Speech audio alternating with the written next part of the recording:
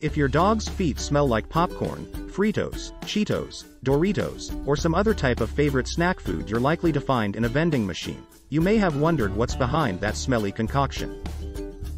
No, it's not like your dog has set up a secret corn chip factory around the corner, nor is he stealing your snack foods when you're not looking, even though he would love to.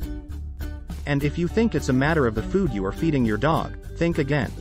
Turns out, you are not imagining things when you think your dog's feet smell like popcorn, and veterinarians have some reasonable, down-to-earth explanations for it.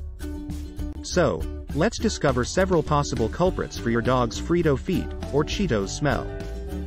1. The role of sweat. If you think your dog will break a sweat after jogging in the same way you do, think again. Dogs don't sweat the same way we do. While we have many sweat glands profusely distributed throughout our bodies, dogs instead sweat very discreetly through isolated sweat glands that are located on their paw pads.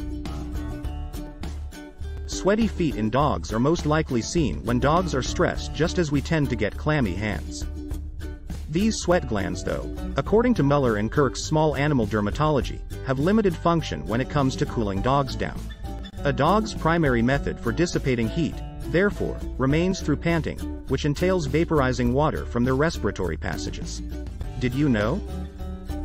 According to Sue Gould, professional dog groomer and author of the book, The Dog Groomer's Manual, those sweaty feet in dogs helps improve their grip and traction so that they can make a safe escape. 2.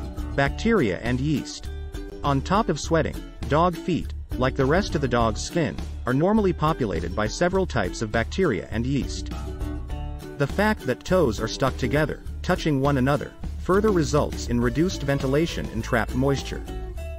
On top of that, dog feet are in contact with the ground for a lot of time, and dogs occasionally tend to lick them, which contributes to additional microbes.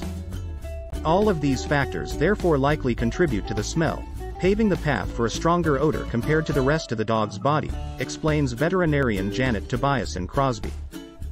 3. The ultimate culprit.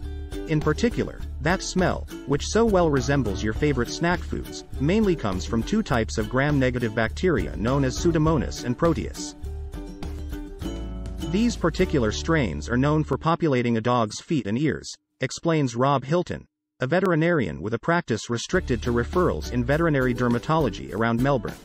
While bacteria may contribute to the odor of dog feet, when it comes though to that typical snack food smell, Proteus is the main bacteria to blame, explains Dr. Robert J. Silver, a Colorado-based veterinarian in an article for the Huffington Post. Something to be aware about. While a dog's skin is normally inhabited by several types of yeast and bacteria, fortunately the immune system does a pretty decent job in keeping their numbers under control. However, sometimes things may get out of hand. An overgrowth of yeast and bacteria may cause problematic skin conditions that go beyond that typical popcorn smell. If you ever notice a rancid, pungent or musty odor coming from your dog's skin, it's best to seek veterinary attention, suggest Karen Helton Rhodes and Terry Bonenberger, two board-certified veterinary dermatologists.